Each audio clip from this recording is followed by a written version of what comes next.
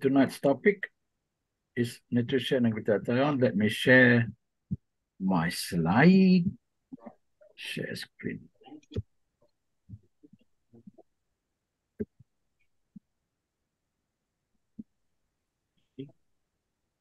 Okay. Always The box, the dreaded box. that little box always keep coming up.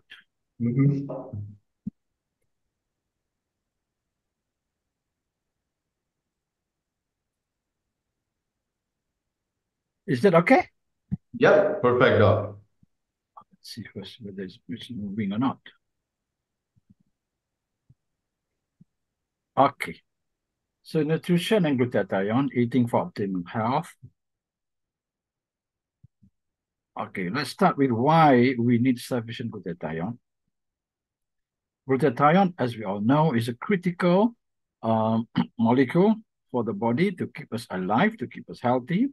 Mainly, it helps protect our cells from damage due to oxidative stress, to mercury and other toxic metals, from the harm of alcohol and organic pollutants, and also protects our mitochondria and is vital to energy production. So, in fact, it plays a major role in our protecting our mitochondria. Such that levels of glutathione within the cells and mitochondria are highly associated with health and longevity, and its deficiency is associated with many chronic diseases and loss of function with aging. It is indispensable master antioxidant, anti-inflammatory agent, and detoxifier, indispensable immune booster and modulator, very important signaling molecule, plus hundreds of other important functions to keep the body healthy and functioning optimally. So when we talk about nutrition glutathione, I will focus on how our nutrition can help maintain a healthy glutathione levels or even boost glutathione levels. But not just that, but also to boost the activity of the glutathione system. Okay, because glutathione does not work alone. It works with a system of enzymes, and nutrition also play important role in the other aspects of the system, including the enzymes. Okay, so let's look at glutathione in the food that we eat. There are some glutathione-rich foods, and spinach, avocados, asparagus, and okra are some of the richest dietary sources. Also, turmeric, cabbage, walnut, almonds, watermelon, oranges, grapefruit, green tea, and a long list. However, dietary glutathione is poorly absorbed. That we have to put in bold, because when we talk about glutathione-rich foods, then we expect that we can boost our own glutathione levels by eating these foods. But unfortunately, glutathione is poorly absorbed. Furthermore, cooking and storage conditions can decrease the amount of glutathione found in the food. However, despite having a lower impact on increasing glutathione levels, glutathione-rich foods may help decrease oxidative stress in the oral cavity and the gut. Okay, so it's not totally useless, right? Because even though it's not absorbed, but in the mouth and in the intestines, it already starts playing a role. Okay. For example, a study showed that people who consumed the most glutathione-rich foods had a lower risk of developing mouth cancer. So even in the mouth, while you're chewing, well, the glutathione there is already protecting your mouth. That's how wonderful glutathione is. And then there are foods which are rich in sulfur compounds and sulfur-containing amino acids, which are cysteine and methionine. And this can increase glutathione in our body indirectly by increasing its synthesis. All right, so the glutathione in the food is not absorbed, but it plays a role in the mouth and in the gut. But the sulfur compounds and the sulfur amino acids in the food, then if they are absorbed, then will boost the production of glutathione. So in that way, indirectly, will increase the glutathione level. So these include cruciferous veggies like broccoli, cauliflower, Brussels sprouts, kale, watercress, mustard greens, and alliums, which are garlic, shallots, onions. You can add whatever is in the family. They all are rich in sulfur. Also, the meats, eggs, fish, poultry, and dairy milk, and whey protein, right, which is also processed from milk. Yes, these are also rich in either sulfur compounds or the amino acid cysteine and methionine. Again, cooking and storage conditions not only can decrease the amount of glutathione found in food, also can denature these sulfur compounds and amino acids. Turmeric extract. Okay, the medicinal properties of turmeric are likely linked to its main active component, curcumin. Right? There are many other active components of turmeric, and these are collectively called the curcuminoids. But the most powerful of them is curcumin itself. And numerous studies have shown that turmeric extract and curcumin have the ability to increase glutathione levels and improve the activity of glutathione enzymes. Right? So when we say turmeric extract, it includes all the other active ingredients. When we say curcumin, we just refer to curcumin as the most powerful of the active ingredients. But to experience an increase in glutathione levels, you would need to take turmeric extract and not the spice, because it would be impossible to consume enough of the turmeric spice to get enough curcumin for this purpose. We also need the B vitamins. Vitamin B9 or folate, vitamin B6, and vitamin B12 are called methylation nutrients. And these are essential to glutathione production because in the system that involve the nutrients, these vitamin Bs are involved in the methylation cycle, and which is linked to what is called the transsulfuration pathway. Now, what is the transsulfuration pathway? This is a very important pathway for the production of cysteine containing peptides and the synthesis of glutathione. So you know, glutathione is a tripeptide that contains cysteine as the middle amino acid, but there are other peptides also contain cysteine, and proteins that contain cysteine. So whenever protein cysteine is involved, then this pathway is involved. This pathway allows the conversion of methionine into cysteine, thus making the letter a non-essential amino acid. So you know, the body does not produce cysteine, so it should be an essential amino acid. But if we have methionine, then the body can convert through this pathway, can convert methionine to cysteine. So that makes cysteine non-essential or partially essential, right? Because it is conditional. If we have methionine, then it is not essential. If we don't have methionine, then it is essential. Essential means you have to get it from outside.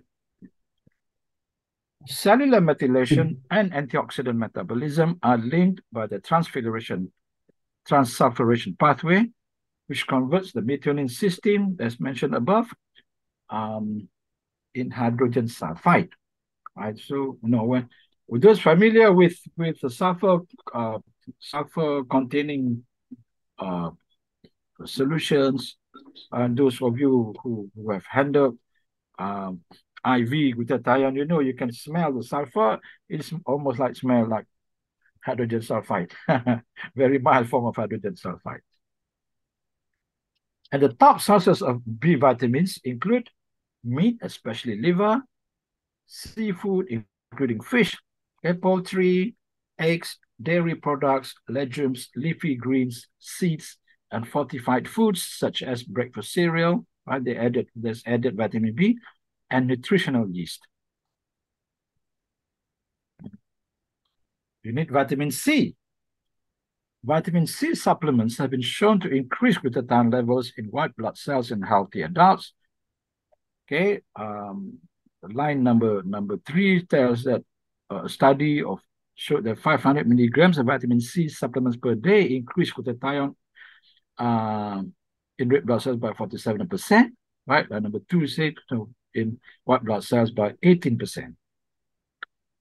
Vitamin C helps increase glutathione levels by attacking free radicals first, thereby sparing glutathione. Okay, so all of these antioxidants can attack the free radicals, but when you have plenty of vitamin C, then the simple jobs can be done by vitamin C. First, vitamin C is a weak antioxidant, but it's abundant there. Then you can spare the glutathione to do its more important work. Okay, likewise, if you have sufficient alpha-lipoic acid, coenzyme Q10, and vitamin E, you will also spare glutathione, right? So indirectly, you will boost glutathione levels because it is not being consumed, because these other network antioxidants are doing their job properly, and the free radicals are being mocked up by these other antioxidants. So glutathione is spared, so its levels remain high. We also need vitamin D. Research has shown that higher vitamin D levels correlate to higher glutathione levels, and correcting vitamin D deficiency can, in itself, increase glutathione levels. And it has been shown that vitamin D boosts or upregulates the glutamate cysteine ligase. This is the enzyme that powers the first step of the synthesis of glutathione, right? The first part is glutamic acid is combined with cysteine by this enzyme glutamate cysteine ligase. Vitamin D also upregulates or boosts the function of glutathione reductase, right? And glutathione reductase's role is to recycle glutathione from the oxidized form back to the active form. And overall also, vitamin D boosts or upregulates glutathione synthesis. So we see definitely by boosting the first part of the synthesis, then it should increase the glutathione synthesis overall.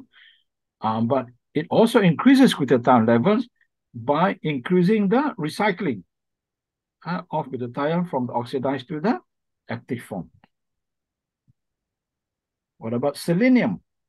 Selenium is an essential mineral and a glutathione cofactor. That is, it is needed for glutathione activity, especially the glutathione peroxidases. And these are the enzymes that work together with glutathione to neutralize peroxides, this unstable molecules. Increasing intake of selenium may help maintain or increase the body's supply of glutathione. One study investigated the effects of selenium supplements in 45 adults with chronic kidney disease for 3 months and found that all of their glutathione peroxidase levels increased significantly. That is, they were able to increase significantly the glutathione activity, which means that they are able to start healing or at least stop further damage. So we should eat a balanced diet with selenium-rich foods to ensure adequate levels of selenium. And some of the best sources of selenium are beef, chicken, fish, organ meats, cottage cheese, brown rice, and Brazil nuts. Melatonin increases glutathione. Melatonin is the sleep hormone. Melatonin increases glutathione levels in the tissues of our liver, brain, and muscles. Melatonin can be naturally found in tart cherries, hummus, bananas, nuts, teas, chamomile or peppermint, and fish, cod, salmon, tuna or halibut. All right, maybe some of you didn't know this, that this hormone melatonin also used by the body, but like many hormones, as we age, is drastically reduced. But you can also get from food, such as those mentioned. Melatonin helps regulate sleep, is a powerful antioxidant, and has anti-cancer properties. Fortunately, melatonin supplements are also available and very cheap. Okay, so earlier on, I started out by saying that we need sufficient glutathione because of this all the important functions that it does. Just to remind that indeed we need plenty of glutathione. Okay, so what happens to our glutathione as we age? So when we are young, the production of our glutathione is generally sufficient, even though some children suffer from having low levels of glutathione, some of them because of genetic problem, some of them because of chronic diseases. But generally, by after age 20, then the production goes down by 10 to 15% every decade, which exposes us to a state of oxidative stress, then less ability to identify, and then reduced immune function, and then reduced anti-inflammatory capacity, all because this depend on glutathione. And then all the functions of glutathione will be affected when the levels go down. And unless we do something, then we are going to be exposed to many, many diseases, because more than 100 diseases or health disorders have been studied and found to be associated with having low glutathione levels. So how to increase glutathione? Right, we need to reiterate, remember that glutathione from food or supplements, oral supplements, are poorly absorbed, although there are some supplement forms that claim to have good absorption. So from the diet, as mentioned earlier on, glutathione-rich foods may help the gut, and sulfur-rich foods may help boost glutathione production a little, because then cysteine especially, if absorbed, then can help boost glutathione in the cells. So the way to best increase our glutathione is by taking oral glutathione precursors, which provide a stable form of the natural amino acid L-cysteine, which is the rate limiting ingredient, meaning how much cysteine you have will determine how much production of glutathione can occur. For the intracellular manufacture of glutathione. So this is the most convenient and proven method to boost glutathione long term. What about IV glutathione? This is inconvenient and expensive, has a short half-life, 3 hours, but useful in hospital and emergency situation.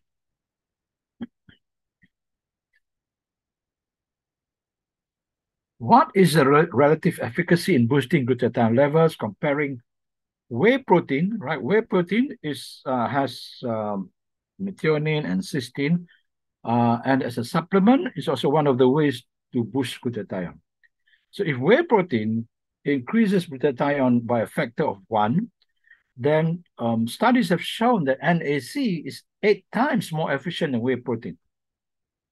At the same time, studies have also shown that ribosine, right, or ribocysteine, which is another form of stable cysteine, is 3 times more efficient than NAC, which means ribosine is 24 times more efficient than whey protein in boosting glutathione levels. Okay, so what is ribosine? Ribosine is a combination of 2 natural molecules. One is D-ribose, a natural sugar, and L-cysteine, a natural amino acid. So the full name of this combination is D-ribose L-cysteine, shortened to ribocysteine, and patented by Max as ribosine. So it is a patented nutrient, whereby the stable cysteine then is kept intact in the gut, is not denatured, and then is absorbed and then is made available for the cells to make glutathione. And the wonder of this molecule, ribosine, is that the ribose, which is used to stabilize the cysteine, itself is useful because it is used to make ATP, among many other things. And ATP is the energy-carrying molecule, and it is needed in the synthesis of glutathione. So that may explain why ribosine is 300% better than NAC, which before ribosine was the glutathione precursor that everyone depended on. Okay, this explains why ribosine is the most efficient glutathione precursor, 300% more efficient than NAC, because you can see on your right side, right, every step. So this is the first step that is also boosted by vitamin D, remember? The attachment of cysteine to glutamic acid. Okay. Right. So this step requires ATP, and the next step, which is adding glycine, right, to the combination of glutamic acid and cysteine, and that also requires ATP. So ribosine provides both the cysteine, which is the rate-limiting precursor, and the ribose, which will then increase the ATP to power this synthesis. Okay. Right. So it's for a long time, when I was wondering what makes ribosine 300% more efficient than NAC, until it clicked to me, it must be the ATP. So we have two ribosine-based supplements. One is Max1, which is 100% ribosine. All right. One advantage of taking precursors as opposed to taking the glutathione, oral glutathione, even if the oral glutathione is absorbable, right? You have special formulation that they say is absorbed. Even if you take oral glutathione that is absorbed, then the glutathione remains extracellular. You must remember this. Okay? Whereas glutathione is needed mostly intracellularly. So glutathione that's produced inside the cell is more valuable to the body than glutathione that's outside the cell because you took glutathione orally. In fact, right, the system is such that the glutathione produced in the cell, right, there are mechanisms easily to bring out of the cell if required outside. But the reverse is not so easy. If you have plenty of glutathione outside the cell, and you want to get this glutathione inside the cell, it is not that simple. In fact, mostly what happens is the glutathione has to be broken down to its component, and the components brought in, and then has to be resynthesized inside the cell. Okay, so that's something you should know, that why taking the precursors is better than taking the oral glutathione, even if the oral glutathione is absorbed. Okay, next we have Celgevity, which is ribosine with 12 other ingredients with many other health benefits that make Celgevity an anti-aging powerhouse. Okay, thank you very much.